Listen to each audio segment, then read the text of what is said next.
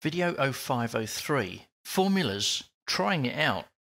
So we've created a really basic formula. Now what I want to do is extend this into not only controlling the visibility of objects, but also controlling the numbers of objects in an array, and using some mathematical formulas to control them.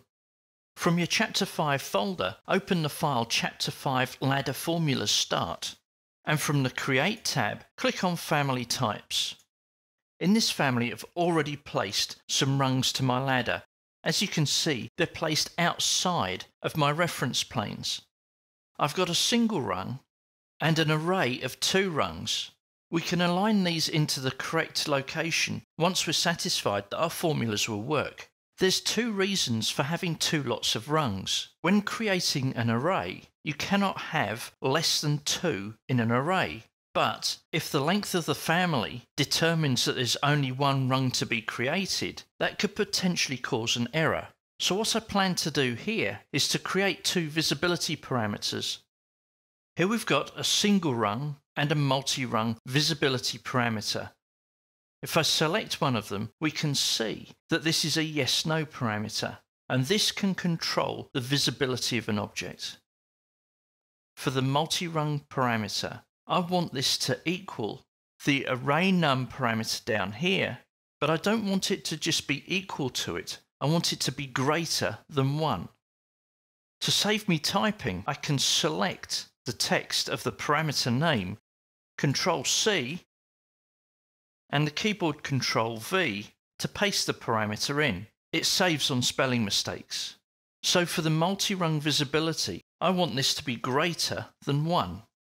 Click on Apply, and we'll see that the multi-rung visibility has changed to be off. For the single run, I want this to be less than 2. So in this instance, I'm going to select the text again, Control C and Control V, and this time I'll be less than 2. So what we can do now is click on OK and select the single rung. Let's look at the properties. The single rung has a visibility property to it. We can select this, and because it's a single rung, we can add the single rung parameter to it and click on OK. We'll do the same to the multi-rung, only I can't. Let's see what we have to do to this. I have to select the array group, edit the group, and then apply that visibility to the object within the group. If I select the visibility here, to the multi-rung, click on OK, and then Finish, what we'll find is that when I select the other model group, click on Edit Group, and select the object, this will have the same visibility parameter associated with it. Click on OK, and then Finish. So let's take this a step further. Go back to Family Types, and we now want to control the array number. Now this array number is going to be affected by the length. I've worked this out ahead of time, so the array number equals the length minus the first rung multiplied by 2, because there's 2 of them, minus the end extension divided by the rung spacing. Let's see what happens when we hit enter. The right parenthesis is not expected. Let's see what I've done wrong. My brackets don't equal out. So down here, I need to add a left bracket. The brackets now enclose the entire front portion of my formula. Let's see what happens when I change some of the values. Let's try changing the length. Change it to 1000 and press enter. I'll now get 3 in the array number. Change it to 500 and apply, and we'll get 1. You can see that the length of the family has now come down to 500. Nothing's happening with the array up here though at the moment. Remembering that a Revit array cannot have less than 2 objects, we still have 2 objects here. So how can I control an array but maintain 2 in the number? Let's just put this length back to 2 meters and click on Apply. I have another parameter here, array number. And so what I can do is have a conditional statement that says if array number or array num is less than 2, then the answer should be 2.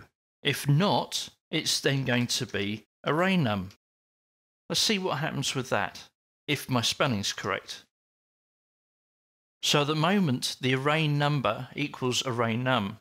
Let's crank down this value again to 500 and click on apply.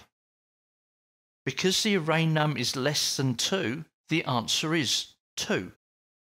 So we can now assign this array number parameter to my actual array.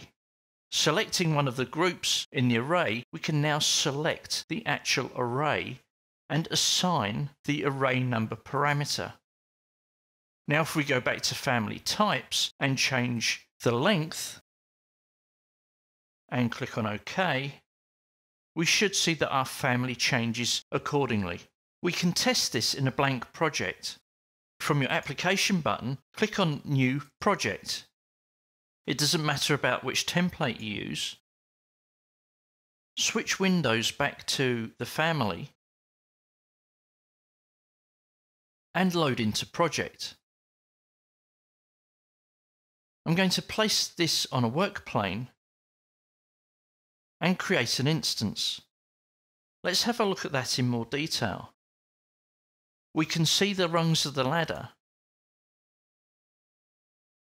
If I stretch the end, we can now see that we have a single rung. Dragging the family longer, the single one disappears and we now have multiple rungs, which is how we intended the family to work. All we need to do now is edit the family and move the rungs into the correct location.